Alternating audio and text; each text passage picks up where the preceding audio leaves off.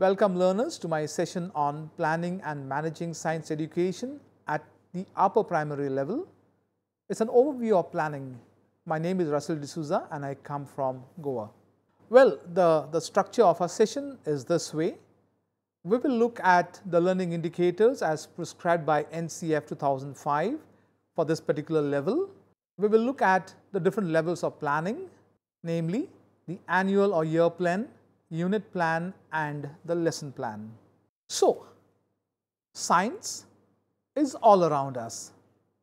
The fact that I am talking to you and the different technological gadgets around me is all science. The clothes that I am wearing and the oxygen that I am taking in at this point of time is an understanding by science. So, science is a discipline of scientific inquiry which emphasizes on two components. They are curricular expectations and the specific pedagogical processes. Now, learners, remember that every subject has its own specific curricular expectations. And curricular expectations are those expectations that are placed on a learner to develop certain skills, certain attributes or certain competences. For instance, when I look at science, the child is supposed to develop the ability to think, to reason, to question, to problem solve, to apply theory to practice, to apply what he or she has learned in the classroom to the real world outside, and to carry the experiences that he has encountered in the real world outside to the classroom so that the others can also learn. Remember that when we look at science, it is to develop the faculty of a child to understand the beauty of the world around him or her. And the specific pedagogical processes is basically concerned with the type of learning experiences that we create for a learner so that he or she is able to develop these different competences that the curriculum places on the child. So, the learning indicators corresponding to class 6, 7 and 8 as envisaged in NCF 2005. It says that the child should explore the surrounding and share experiences with others. So, explore the surroundings and share experiences with others. So, go and look around you. Look at the plants and classify them. Look at the soil. What is it made up of? What does it contain? It contains different organisms, those which are macroscopic and also microscopic. And also have a look at the different types of soil, because children who come from different places have an exposure to different kinds of soil. The next one is ask questions that lead to investigation. How do fruits ripen? Are they ripening naturally or are they made to ripen, that is forced ripening? Are chemicals applied? So, investigate, find out. How does a rain gauge work? What are maximum and minimum thermometers? And how do they work? So, the moment you throw these questions, you will learn to find answers to these questions. The third one is plan and conduct a variety of activities. Do animals sweat? And when I say animals, an example of cat, dogs, etc. Do they sweat? Why are antiperspirants not to be made use of? We should be against antiperspirants, but why? Find out. How can I explain the concept of net forces? So, conduct and plan a variety of activities. Then, records and reports observations and also relationships. How would you discriminate between transparent, translucent and opaque materials? Why does a red object appear red and why does a yellow object appear yellow and why does a green object appear green and a blue blue? So what is the reason? What are your observations? What are the relationships? Discussion. Present logical explanation. Connect science to daily life. Display innovation, creativity and problem-solving ability. So these are the different indicators that NCF prescribes. So now as a teacher, you have a huge responsibility. So if a child is going to develop all these competencies or all these abilities, then how can you contribute? What can you do? So what do I do as a teacher? What do I teach? When do I teach? Why do I teach? And how do I teach? I have the entire curriculum and a component of the curriculum that is a syllabus before me. How do I approach the syllabus? When do I start teaching? How do I start teaching? Do I take the first unit first and the last unit last? What sort of learning resources do I need to make use of? How do I structure assessment? How do I structure learning outcomes? How do I link learning outcomes and assessment? How do I plan for revision? How do I source a variety of instructional and teaching media? So now we have a very big responsibility before us, and that is, how do I go about looking at the syllabus? So we're looking at planning. So planning is the most important phase, my dear teachers, in your life as a teacher teaching a particular class. If you do not plan, then you have nothing systematic that is happening. You have to be planning every single thing. And so today we will look at how planning is supposed to take place. So planning takes place at 3 different levels. Now I want you to look very carefully at this graphic. What do you observe? Now if you look very carefully, you will observe 2 things in here. If you look at the text from down to top, you will see that the text is increasing in font size, right? I'm sure that's your observation. And the second thing is you also have the color codes. You have blue, green and red.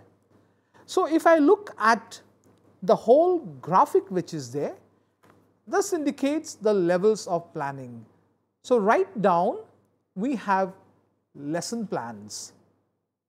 Now lesson plans which fits into the unit plan, and the unit plan which fits into the annual plan or the year plan.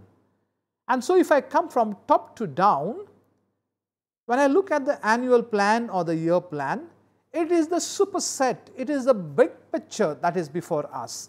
The annual plan or the year plan is the big picture before us. And inside this big picture or the superset, we have the unit plan that is shown in green. And inside, within that, we have the lesson plan. So the annual plan or the unit or the year plan is a superset, and the unit plan and lesson plan are the subsets. So the annual or year plan, that is a long range plan with a year that is kept in mind. So we do planning for a year, and that's the reason why the word annual is given to it. Now what you see here on screen is the format of the annual plan which is prescribed in the NIOS course book. So have a look at this very carefully and you will find a tabular format, and in the tabular format you have units, you have the subunits, and then you have the number of periods which are dedicated for different activities like teaching, revision and assessment, and the total number of periods and also the month. That means, what is the annual plan focusing on? It is focusing on the unit, the subunits which are there in that particular unit, the number of periods that are required for the teaching of those subunits, okay? The number of revision periods that you can have subunit wise, and for assessment, how many periods will you allot, and the total number of periods for that particular unit and the month. So An annual or a year plan is a course outline in a particular subject for a particular class for a whole year. So, if we are in the year 2018, then you will have the annual plan for the year 2018 till 2019. It gives a structure to the content, that is the academic activities to be undertaken during the specified academic year. Have a look at this. In here you will find snapshots of the content of class 8 science textbook.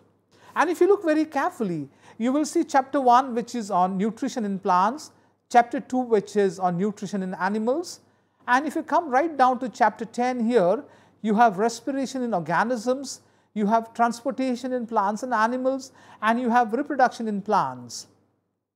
So, these are all units. Now, I need to caution you, when I say units, you will have some course books that will say chapters or some will say topics. It means nothing but units.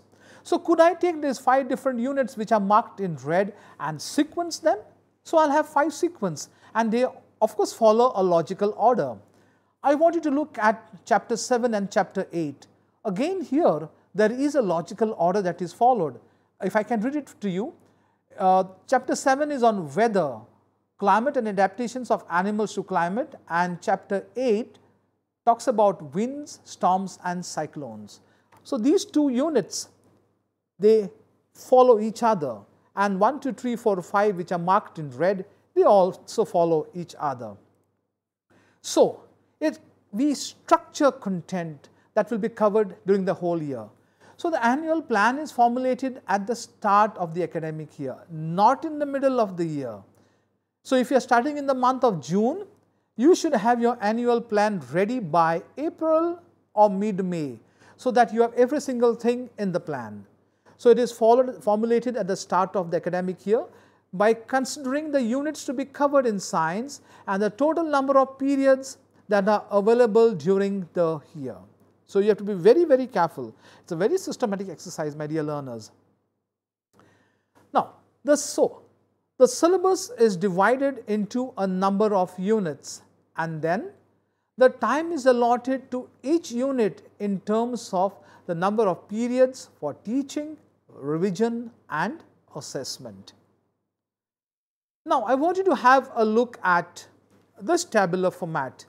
Now, this tabular format gives you a small idea of annual plan. I have taken just one unit, and the unit is on force and pressure.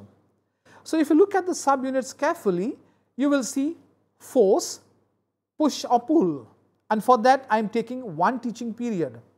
The next subunit is forces arise due to interaction. For that again I have 1 teaching period. The third subunit is exploring forces, and I have 2 teaching periods for that. The next subunit is force can change the state of motion, and I have 1 teaching period. And the last one is forces can change the shape of objects, and I have 1 teaching period that is dedicated here as well. For revision, I have kept 2 periods. For assessment, I have kept 2 periods, and the total number of periods for this much of content in this particular unit is 10 classroom periods. And this will be done in the month of August 2018. So, I hope this gives you a sufficient idea of what an annual plan means. Now, you need to be cautious when you are allotting time to a unit. So, analyze the content, chunk it means break it down, identify the level of difficulty or complexity of the unit. Or sometimes if we have related units, be very careful when you are combining these units. If you remember, I told you about those 5 units which were encircled in red. Those are related units. The second one is the importance of that content in subsequent learning. For example, chemical changes, and then they learn in higher classes in relation to chemical effects of electric current and so on. Force and pressure they learn in class 7, and it continues. So you need to emphasize on these content areas. The next one is the type of resources and the learning strategies that will be made use of, whether the strategies are online or offline, demonstrations, out of class learning, experiments. So if you have many or some of these, then you require to dedicate more time to teaching. Okay? And also if there are holidays or vacations, that can affect time. So you need to be very, very careful. The next one we look at is a unit plan. So the unit plan is narrower than the annual plan. The focus is on identifying units and doing a content analysis to obtain subunits for every unit. This happens in the case of the annual plan. However, the focus of the unit plan is on content analysis of the subunits, so that subunit-wise planning may be done and lesson plans can be appropriately constructed. Now, have a look at this graphic and you will see the annual plan right on top, and in the annual plan we look at units and subunits. The unit plan will now look at detailed subunits. What I have done here is I have subunit 1 to subunit 6. SU refers to a subunit, all right? And if you look right below, you will find L1, L2, L3, which are nothing but lesson plans, okay? And they are a part of the first subunit, SU1, because that has that green glow around it. And if you look at L1, L2 and L3, it has that orange glow around it and it sits under subunit 4. That means every subunit further has lesson plans under it. So this is the format of the unit plan according to your NIOS curriculum. And in here you will see subunits, content analysis. When I say content analysis, you break down content and you find which are the terms, which are the concepts, which are the facts, if there is a theory or a principle, what is there in that particular content. The learning objectives or the learning outcomes. Today we look at the revised cognitive taxonomy, which is also known as the revised Bloom's taxonomy. And you have the cognitive processes dimension that begins with remember, understand, apply, analyze, evaluate and create. I will come to that a little later. And you have the teaching learning methodology or the strategies and the evaluation format that will be made use of. Very briefly, I will look at the revised cognitive taxonomy. So if you look very carefully, the revised cognitive taxonomy has two dimensions, and that's the reason why it's called a two-dimensional taxonomy. One dimension that is along the horizontal axis or the y-axis is known as the cognitive processes dimension and is concerned with 6 cognitive levels, beginning with remember, understand, apply, analyze, evaluate and create. And if I look at the vertical axis or the y-axis, then that is a knowledge dimension, which again has a hierarchy beginning with factual knowledge, conceptual knowledge, procedural knowledge and metacognitive knowledge. And so ultimately we have a matrix, and so the matrix would read something like this. It would be remember factual knowledge, remember conceptual knowledge, remember procedural knowledge and remember metacognitive knowledge, and it continues up the hierarchy. Now the unit plan includes a series of actions. So they are a careful content analysis of every subunit. Note subunits that are listed in the year or annual plan. The second is formulating learning outcomes for every subunit. Third is the instructional procedures. Instructional procedures would include teaching points, teaching learning activities, methods and media. And the fourth one is an objective assessment to measure learning. This is an example of the unit plan that I put for you. Now, if you recall the annual plan that I just spoke to you of, and we had listed the subunits, what I have done is I have listed the subunits now in the unit plan. So you have force, push or pull, and the concept here is push, pull, lift, throw. So the child understands the meaning of all these 4 different actions or terms, and if at all these actions are performed, then the child is able to apply what he has understood in relation to these actions and say that this is a push, pull, lift or a throw. Take the second one as an illustration. Forces arise due to interaction. And here we have interaction between objects. So we know that for a force to come into existence, at least two objects need to interact. Child develops this understanding.